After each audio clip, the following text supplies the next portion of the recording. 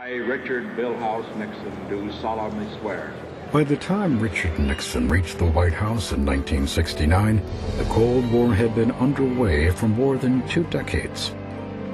The superpowers had reached a crossroads. They could continue the saber-rattling and confrontations that threatened to plunge the world into nuclear war. Or they could agree to disagree and seek areas of mutual interest.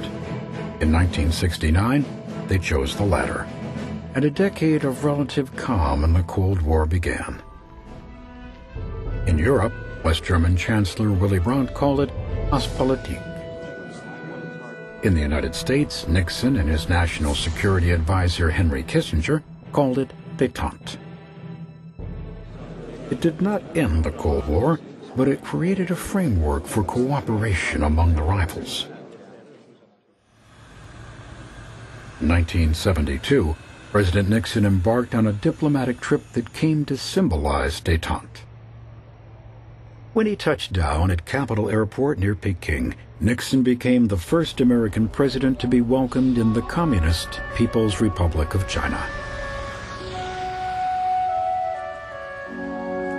It was a historic opening in the Cold War. During a week of diplomacy and cultural exchange, 2 former enemies made great progress toward normalizing relations. Not to be outdone, the Soviet Union reached out to the West as well. Chairman Leonid Brezhnev saw detente as an opportunity to gain access to valuable foreign aid and open its borders to international trade.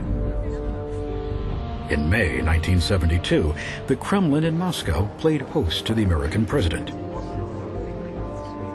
Together, Nixon and Brezhnev signed the first-ever agreements to limit nuclear weapons.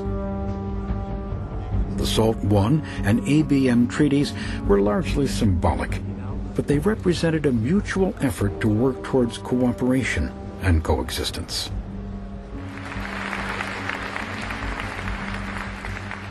President Nixon appealed to the Soviet people and their leaders. Dobry večer. As we look at the prospects for peace, we see that we have made significant progress at reducing the possible sources of direct conflict between us.